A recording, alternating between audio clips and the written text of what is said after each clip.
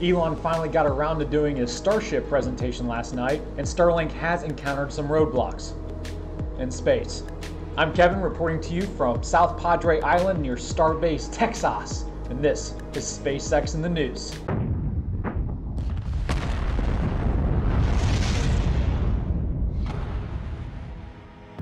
In preparation for Elon's Starship presentation this week, SpaceX moved Starship 20 between the orbital launch tower's booster-catching arms, nicknamed the Chopsticks, for its first ever lift to stack the second stage vehicle on top of Super Heavy Booster 4, and La Padre's cams were on top of it to capture it all.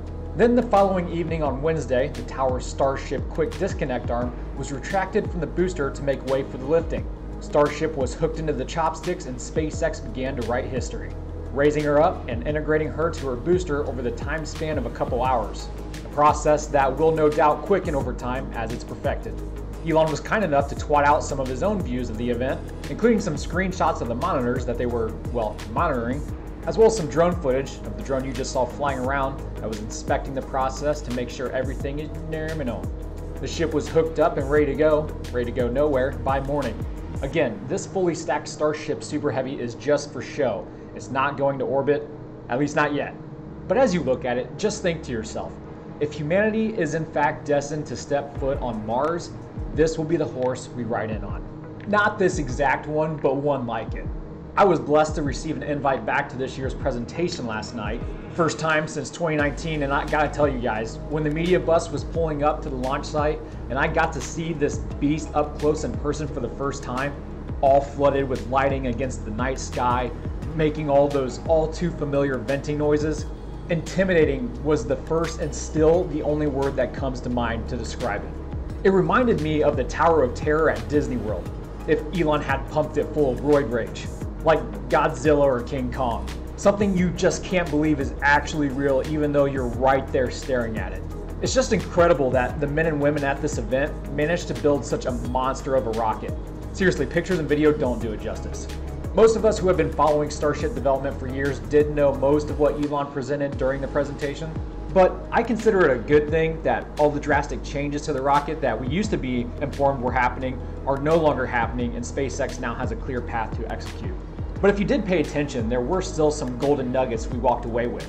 And I don't just mean updated Starship B-roll that I can now use in future videos, which I am very thankful for, but intel concerning Raptor 2 development as well.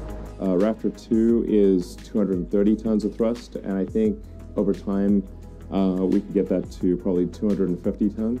And it's also significantly simplified while also increasing thrust at the same time. So it actually, Raptor 2 costs about half as much as Raptor 1, despite having much more thrust, and I think just generally being a much easier engine to build and a more robust engine.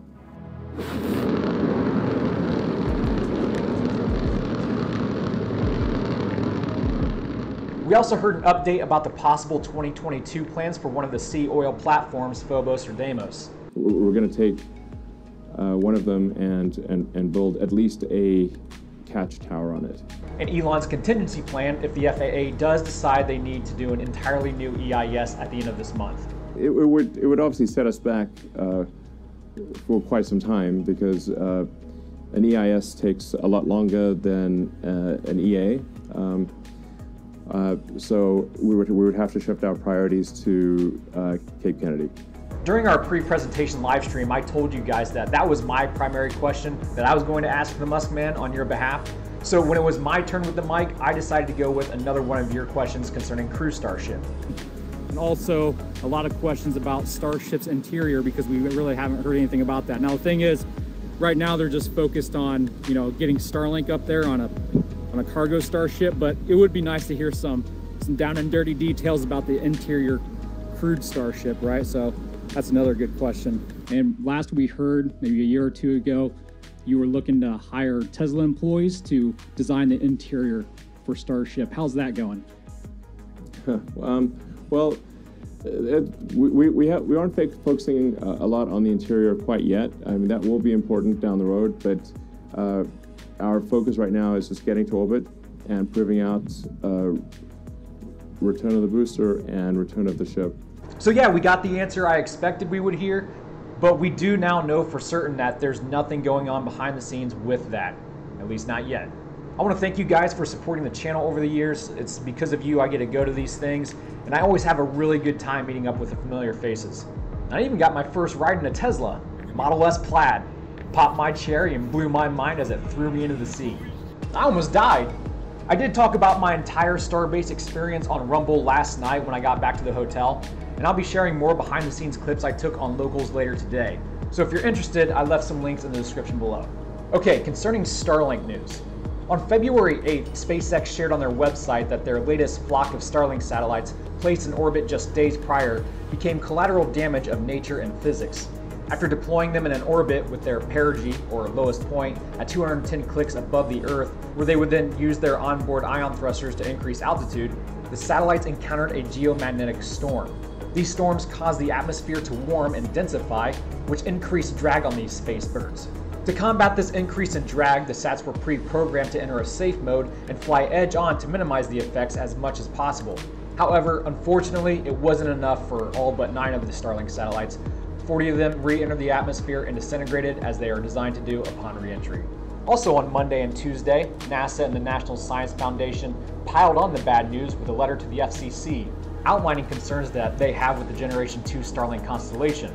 These are the upgraded and slightly bigger satellites with space lasers to be deployed on Starship.